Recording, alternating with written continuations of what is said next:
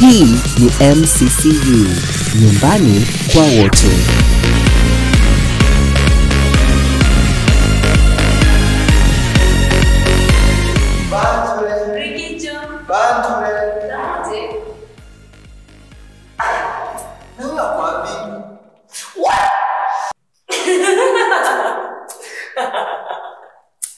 Na wewe ulikuwa mfumu kupata? Hata si ngumu. Kitambo kazi ilikuwa mingi sana. Hata tulikuwa tunabadilishana nguo. Lakini sikulaumu wewe, ni kichwa chako. Si kichwa yangu. Kumbuka tuko na watazamaji. Twende tu studio. Tutapambana baadaye. Leo ni leo, msema kesho ni mwongo. Kenga, usiniambie ulikopa msemo kwa wala binwala. La hasha. Ningekopa ningerudisha, wala sio nguo isingizini uchi. Aswa? Karibu sana mtazamaji katika kipindi cha MCCU, nyumbani kwa wote. Ikiwa ni Jumapili tarehe 23 mwezi wa Oktoba, ni furaha yetu kujiunga nawe. Mimi ni Bridget Nyambula. Nami ni Kenga Toya. Acha tuone tuliyomwandalia mtazamaji. Imekuwa wiki ya mafunzo ya uinjilisti na Sebastian Buvi ametembea pamoja nasi kuanzia Jumatatu hadi Ijumaa. Kama tunavyojua, shambani mnayo mavuno mengi, ila watendakazi ni wachache. Ni matumaini yetu ya kuwa katika wiki hii umejifunza jinsi utakavyokuwa mvuvi wa watu. I am Sebastian Buvi. For this week we have been having Bible training and the Lord has spoken us. From the book of 1 Timothy chapter 2 verse 5, the Bible says, "For there is one God and one mediator between God and man, the man Christ Jesus." So we see three things here, that there is sinful man and there is God, and in between there is our Savior Jesus Christ. So as we evangelize, let us point that man is sinful in nature, and for him to be reconciled back to God, there is need of a Savior, who is Jesus Christ. Ikumbukwe, uinjilisti sio rai, bali ni agizo la kuwafikia wanadamu wote, ili watakaoamini na kubatizwa wawe watoto wa Mungu. Naam, na si ajabu MCC imetuandalia wiki ya uinjilisti ili kufikia watu wote. Wanasema kazi ni nyingi, masaa ni machache. Nipe taarifa. Ni lini? Twende kazi. The Bible says that now let us come and reason together. That is Isaiah 1:18. That now let us come and reason together. That even though your sins might be as red as crimson, He can make them to be as white as snow. Moyo wangu na ukuinue kila wakati, nafsi yangu ikuhimidi kila saa. Tupige Mungu shangwe na vigelegele kwa Yesu. Amen. Kwa shangwe twakusifu milele na milele.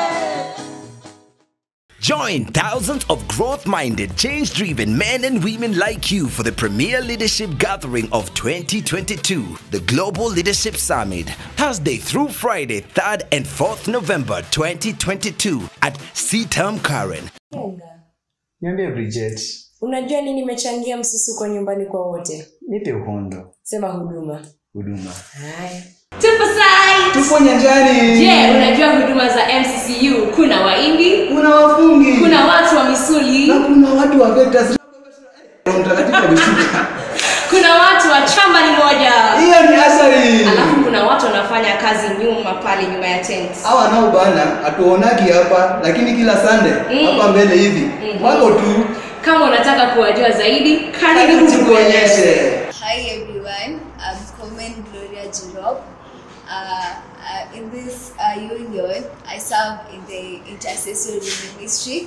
We have morning devotions each and every single day. If you would like to join intercessory ministry, we have our mom here. We have Sandra Monde, who is the prayer coordinator, and also you can also reach out to me. We will lead you from here. Hello, hamjambo. Mimi naitwa Meshak Karima Madune. Katika upande wa huduma, mimi niko katika huduma kuimba na kusifu. Mccu inajulikana kama praise and worship team Kimombo. Katika hiyo huduma mimi nacheza kibanda, kuimba na imba. Simshaniona nikiimba. Kucheza gitaa, nacheza pia ngoma. Wananiita one man's band yani. Au sio? Watu tunakutana kwa mazoezi. Si mazoezi peke yake, kuomba, tunashirikiana pamoja katika maombi.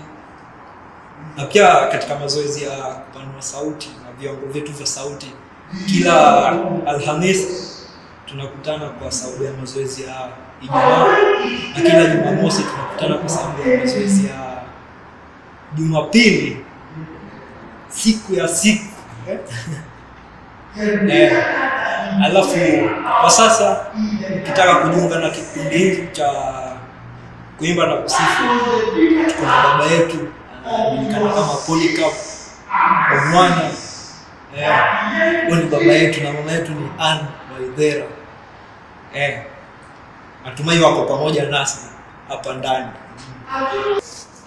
Hello, my name is Olivia Chepkemachele. I'm born again and a member of Mccu. And in Mccu, I serve in the ushering ministry, a very interesting ministry. We usually meet on Saturdays to do the decors. This is what we do the decors hapo mbele, and also to speaker. As you see, the church is very well decorated, and hiyo ni kazi ya ushering, and that is on Saturdays. After the decors, we usually have a session where we come together and bond Palace office. And on Sunday, we usually start with our morning devotion, Palace office. We pray together before the service begins, and during the service, we welcome the visitors to the church with our beautiful smile. And in the service here, we usually take the report of the proceedings of the church, and after the service, we have an visitors lunch where we welcome the visitors and tell them more about Mccu. And also after the service, we come together and tunatoa zile decors pamoja. And on Wednesdays, we usually have our Bible study in Fungamano boardroom. That's where we do our Bible study as ushering family. And if you want to join ushering family, you can reach out to Peter Njunje, who is the chief usher, and we also have our mom, Chazi Jacinta. You can get in touch with them, and they will welcome you to the ushering family. Chama ni moja, chama ni ushering. Nimetembea wiki yote hapa Mccu kuangalia tu huduma za watu, na leo nimeshuka hapa hivi ndio nimetua kwa sound. Karibu tu kukutana na mama ya sound. Mama, sasa niko tu vizuri sana. Wanakuitaje huko Mccu? Mimi ni mama ya sound. And I'm happy. Majina yako baada ya mama ya sound? Mimi naitwa Brenda Jebet. I'm a third year student taking electrical engineering. And I'm a member of the Mccu. Nilisikia huko sound kuna vitu nzuri. Ni kitu gani ilikupendeza sana ndio kaingia sound? This sound ni hizo my instruments zilinipendeza ikanipeleka huko. So as sound we do the connections. Hizo my instruments mnaona pale ni sisi tuna connect, tunazistore vizuri na pia kuzimaintain venye inatakikana. So nikitaka kumaintain instruments, nikitaka kugusagusa kidogo naweza kukuja sound. Kuja kwangu. Na by the way, nilisikia tu sound ni misuli, lakini nikikutana na mama yao naona vitu different. Niambie ni vitu gani ziko kwa ground? Pale si lazima uwe na misuli ndio kujoin sound, by the way. Everyone is welcome. Pia kuna hizi instruments ndogo unaweza connect na utafeel vizuri pia wewe umejua connection. So tunaweza kusema sound simu hivi ni akili mtu wangu, si ndio? Wallahi. Ni akili mtu wangu. So nikitaka kujoin sound nafanya aje? Ukitaka kujoin sound unaweza nipata ama Benson ni dad wetu. Yeah, na pia any member wa MCCU anaweza kuconnect na sisi. Sasa bana, acha mimi niende tu Saturday na nikuta tu sound pia na mimi. Nimejoin. Si niko sawa? Ni sawa, unakaribishwa. Asante sana. Asante. Ndugu. Salama kabisa Bridget. Tuambie kwa majina ni nani? Kwa majina ni Mwanya Samuel Kioko, mwanafunzi wa mwaka wa pili katika chuo kikuu cha Nairobi. Naam, naona wewe ni mmoja wa wanachama wa kikundi cha ICT. Tuambie wewe unafanya nini kama ICT? Naam, mimi ni mmoja wa wanakikundi cha ICT na katika ICT huwa tunafanya mambo kadhalika kama vile mabango, picha na video ambazo mnaziona kila siku. Naam, barabara kabisa. Na ningependa kujua huwa mnakutana siku gani katikati ya wiki ama huwa mkutana? Naam, huwa tunakutana mara 3 kwa wiki. Basi kwa siku ya Jumatatu kwa ajili ya mafunzo ya kutengeneza mabango. Pia tunakutana kwa siku ya Jumatano kwa ajili ya masomo ya Biblia maarufu Bible study. Na pia tunapatana kwa siku ya Jumamosi kwa ajili ya mafunzo ya video. Okay. Sawa sawa. Kama mtu angependa kujiunga nani, angependa kuwa mmoja wao, anapaswa kufanya nini? Naam, iwapo kuna yeyote angependa kujiunga na kikundi cha ICT, anaweza kumuona mkurugenzi ambaye tunamuita almaarufu director kwa lugha nyingine, ama anaweza baki baada hii ya leo ataweza kuhudhuria moja mkutano wetu na ataweza kujiunga. Nimesikia mkitaja mkurugenzi. Jamani, huyu mkurugenzi ni nani? Barabara kabisa. Mkurugenzi wetu anaitwa Wainaina Samuel. Naam. Asante sana kwa kujiunga pamoja nasi. Haya, tumemaliza. Asanteni. Ni wiki iliyopita nilikutana na kijana mmoja, kanaambia ndio mara yake ya kwanza kukanyaga katika kile chuo kikuu kimoja hapa nchini. Kwani umesahau kulikuwa na RSEC retreat? Si ajabu. Niliona sura ngeni zikicheza kwa bashasha katika uga wa rugby.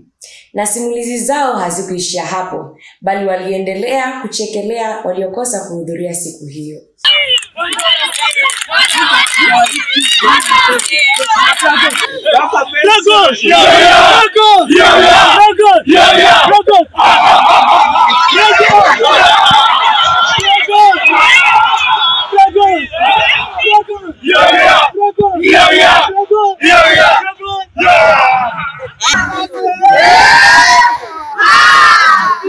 United can never be defeated. United can never be defeated. We want to sing Sunday school songs, okay? So when I point at your team, you sing immediately, okay? You sing immediately and then you have to sing in unison.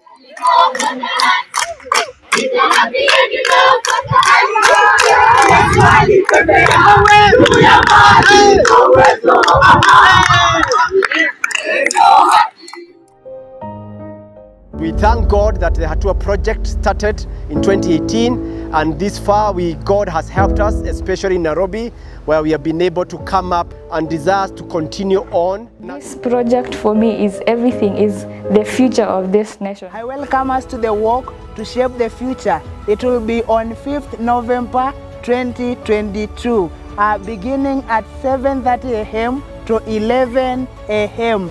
It will begin from Utalii College to Focus Center Kasarani. Let us walk to shape the future. Now walk to shape the future. Haya Kenga, neno la siku. Nakumbuka wale wavyele tulioita wahenga. Walisema nyani haoni kundulia. Wewe nawe, kwa wanyama wote leo tu tumie nyani. Sio hivyo. Ila baada ya uchunguzi wangu nimegundua kitendo wanachokifanya baada ya nyani kuliona. Siniambie wanacheka. Sitamalizia huko. Lakini msemo huu hunikumbusha maneno matakatifu katika kitabu cha Mathayo 7:3. Unakiona kibanzi kwa macho ya mwenzio, ila gogo kwa macho yako lioni.